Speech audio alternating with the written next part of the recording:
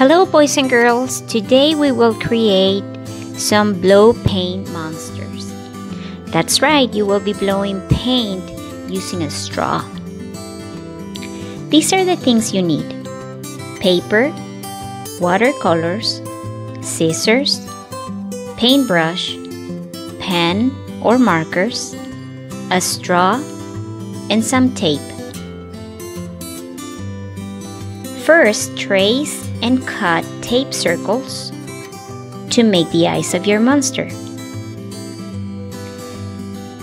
Place them on the paper, away from one another, to avoid mixing the colors of each monster. Then, using a paintbrush or a dropper, put a few drops of paint around the eyes of each monster. Next, and this is the fun part, using your straw, blow the paint in different directions and then let it dry.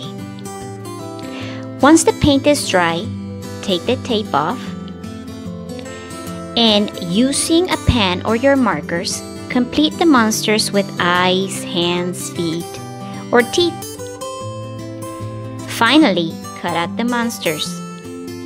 You can make puppets with them, make stories about them, decorate a card, or just use them to name your emotions. By the way, how are you feeling today?